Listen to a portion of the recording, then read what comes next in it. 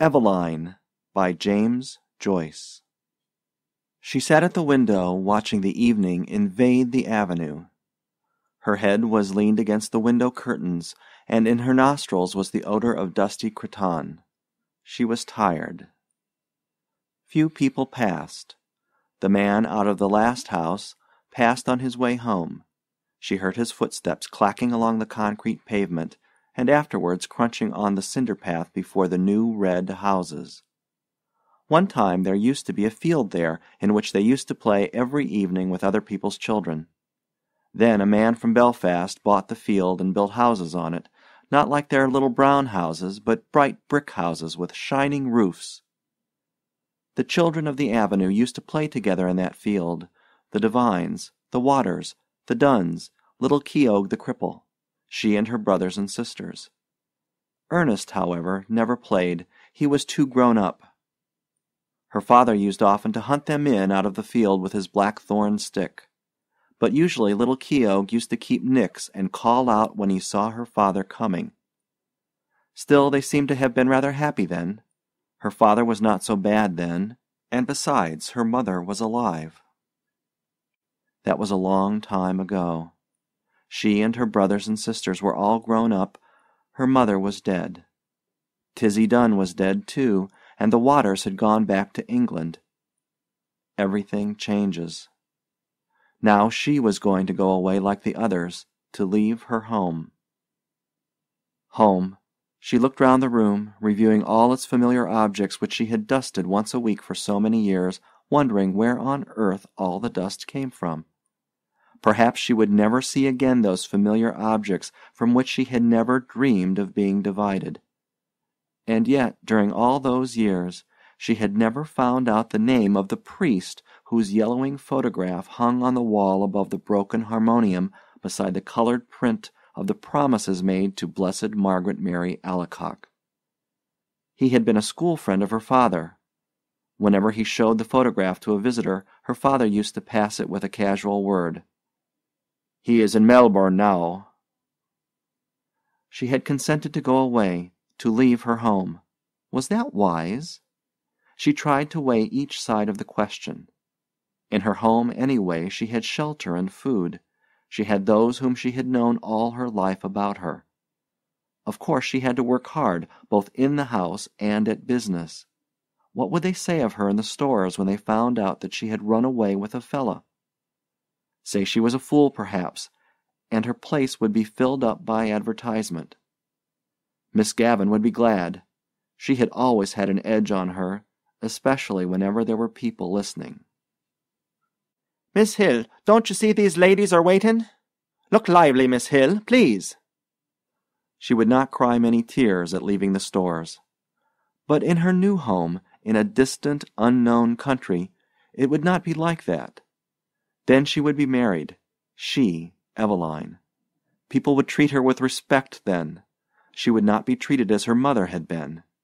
Even now, though she was over 19, she sometimes felt herself in danger of her father's violence.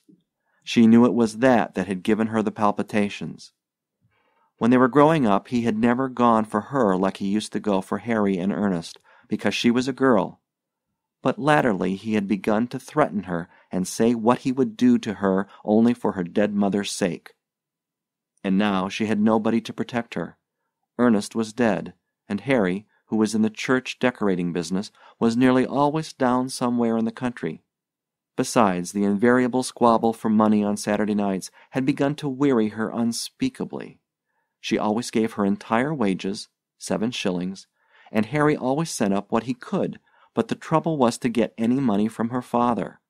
He said she used to squander the money, that she had no head, that he wasn't going to give her his hard-earned money to throw about the streets, and much more, for he was usually fairly bad on Saturday night. In the end he would give her the money and ask her had she any intention of buying Sunday's dinner. Then she had to rush out as quickly as she could and do her marketing, holding her black leather purse tightly in her hand as she elbowed her way through the crowds, and returning home late under her load of provisions. She had hard work to keep the house together, and to see that the 2 young children who had been left in her charge went to school regularly and got their meals regularly. It was hard work, a hard life. But now that she was about to leave it, she did not find it a wholly undesirable life. She was about to explore another life with Frank. Frank was very kind, manly, open-hearted. She was to go away with him by the night boat to be his wife and to live with him in Buenos Aires, where he had a home waiting for her. How well she remembered the first time she had seen him. He was lodging in a house on the main road where she used to visit. It seemed a few weeks ago. He was standing at the gate, his peaked cap pushed back on his head, and his hair tumbled forward over a face of bronze. Then they had come to know each other. He used to meet her outside the stores every evening and see her home. He took her to see The Bohemian Girl, and she felt elated as she sat in an unaccustomed part of the theater with him. He was awfully fond of music and sang a little. People knew that they were courting, and when he sang about the lass that loves a sailor, she always felt pleasantly confused. He used to call her Poppins out of fun. First of all, it had been an excitement for her to have a fellow, and then she had begun to like him. He had tales of distant countries. He had started as a deck boy at £1 a month on a ship of the Allen Line going out to Canada. He told her the names of the ships he had been on and the names of the different services. He had sailed through the Straits of Magellan, and he told her stories of the terrible Patagonians. He had fallen on his feet in Buenos Aires, he said, and had come over to the old country just for a holiday. Of course, her father had found out the affair and had forbidden her to have anything to say to him. "I know these sailor chaps," he said. One day he had quarreled with Frank, and after that she had to meet her lover secretly. The evening deepened in the avenue. The white of 2 letters in her lap grew indistinct. One was to Harry, the other was to her father. Ernest had been her favorite, but she liked Harry too.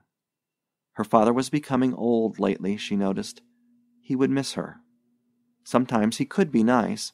Not long before, when she had been laid up for a day, he had read her out a ghost story and made toast for her at the fire. Another day, when their mother was alive, they had all gone for a picnic to the Hill of Howth. She remembered her father putting on her mother's bonnet to make the children laugh. Her time was running out, but she continued to sit by the window, leaning her head against the window curtain, inhaling the odor of dusty cretonne. Down far in the avenue she could hear a street organ playing. She knew the air. Strange that it should come that very night to remind her of the promise to her mother, her promise to keep the home together as long as she could. She remembered the last night of her mother's illness. She was again in the close, dark room at the other side of the hall, and outside she heard a melancholy air of Italy. The organ player had been ordered to go away and given 6pence. She remembered her father strutting back into the sick room, saying, "Damned Italians, comin' over here." As she mused, the pitiful vision of her mother's life laid its spell on the very quick of her being.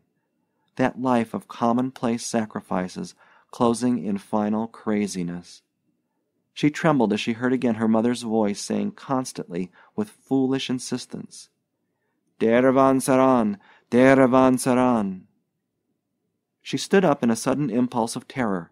Escape! She must escape! Frank would save her. He would give her life, perhaps love, too. But she wanted to live. Why should she be unhappy? She had a right to happiness. Frank would take her in his arms, fold her in his arms. He would save her. She stood among the swaying crowd in the station at the north wall. He held her hand, and she knew that he was speaking to her, saying something about the passage over and over again. The station was full of soldiers with brown baggages. Through the wide doors of the sheds she caught a glimpse of the black mass of the boat, lying in beside the quay wall, with illumined portholes. She answered nothing. She felt her cheek pale and cold, and out of a maze of distress she prayed to God to direct her, to show her what was her duty. The boat blew a long, mournful whistle into the mist. If she went, tomorrow she would be on the sea with Frank, steaming toward Buenos Aires. Their passage had been booked. Could she still draw back after all he had done for her? Her distress awoke a nausea in her body, and she kept moving her lips in silent, fervent prayer. A bell clanged upon her heart. She felt him seize her hand. "Come!" All the seas of the world tumbled about her heart. He was drawing her into them. He would drown her. She gripped with both hands at the iron railing. "Come!" No, no, no, it was impossible. Her hands clutched the iron in frenzy. Amid the seas she sent a cry of anguish. "Eveline! Evie!" He rushed beyond the barrier and called to her to follow. He was shouted at to go on, but he still called to her. She set her white face to him, passive, like a helpless animal. Her eyes gave him no sign of love, or farewell, or recognition.